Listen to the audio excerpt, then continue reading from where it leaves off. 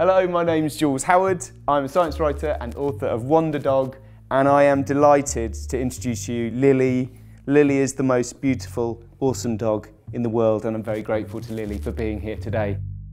So as a science writer, dogs have always absolutely amazed me, particularly in the last 10 years, because they're helping us learn much more about animal minds, what it is like to be an animal, how they think, and what they know of the world about consciousness and all sorts else. Now, when you look at Lily, what you're looking at is an animal 10,000 years in its evolution, an animal that's evolved to fill the kind of human ecosystem. Although you look like a lamb, Lily, you are super adapted. You've super adapted to the human ecosystem. And all of the modern day differences we see in breeds pretty much come about from merely 400, 500 years of breeding. Now, I'll tell you what, Lily, it is time for you to go. Are you ready to get down? Yeah, off you go. Yeah, that's your cue. Off you go. The last 10 years has seen some incredible, some spectacular science being done with the help of dogs. I thought I'd run through 2 or 3 amazing things I've discovered writing Wonder Dog that have helped improve our understanding of animal minds. So the first is animal emotions. So for 150 years or so, scientists, including Darwin, were really trying to find out more about what emotions animals have and whether they're different to the human emotional system. And for a long time we didn't really have a good way in, a good methodology, if you like, for understanding what animal emotions kind of look like in comparison to our own, until about 8 years ago, the introduction of fMRI dogs. So these are dogs, family dogs, that have been trained to sit in fMRI machines and have their brains scanned. It's a fantastic experimental setup. You put a human in a fMRI scanner and you look at the pleasure centres, if you like, something called the caudate nucleus, and how that lights up when humans see something pleasurable. And with these amazing fMRI dogs, you can put those dogs in the scanner willingly with treats, and then the experimenter goes, "Hi!" and says something really warm to the dog, and you can see the dog's brain lighting up in the same way that humans do. So fantastic methodology, really gives us a way in finally to understanding whether animal emotions are on a spectrum like our own. You know, if human emotions and dogs have the same emotional hardware. And this evidence is telling us, yes, they do. Another of the big mysteries, if you like, about mammals in general is the strength of their attachment. So kind of, do they love, I suppose. And again, dogs are giving us a really good way in to discover more about that.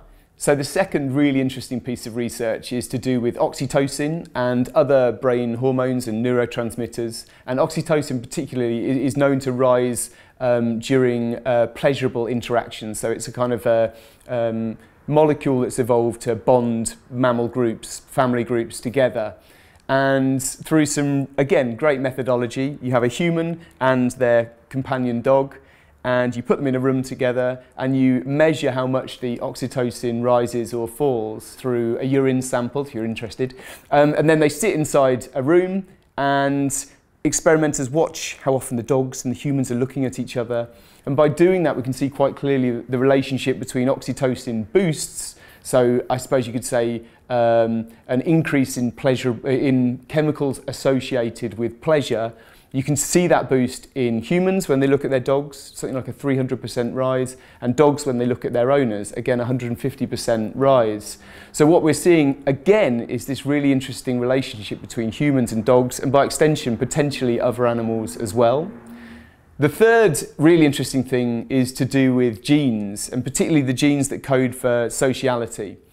So there are 2 genes in particular that affect how social a mammal is.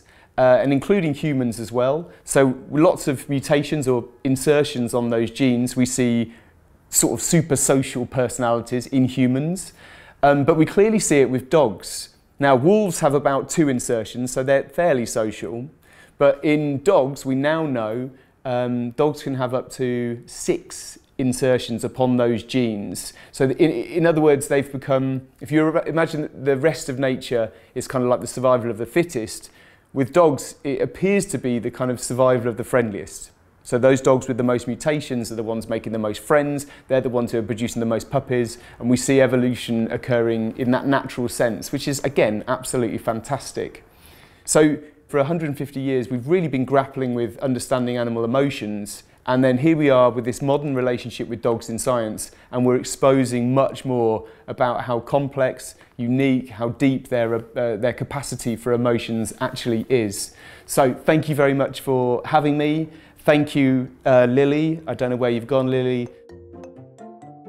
My overriding feeling, having written Wonder Dog and researched this topic, is the more compassionate we are with animals, the more intelligent they show us to be. And it's a really exciting area of science that I just know is going to grow and grow. So listen, Lilly, thank you very much for being here today. And thank you guys, all the best. The relationship that we have with dogs can be really, really useful for training them to do amazing things. And I completely lost my thread because I'm like, oh dear, the carrots are going, oh dear, they're gone. We did well, didn't we? We got our 2 sentences down.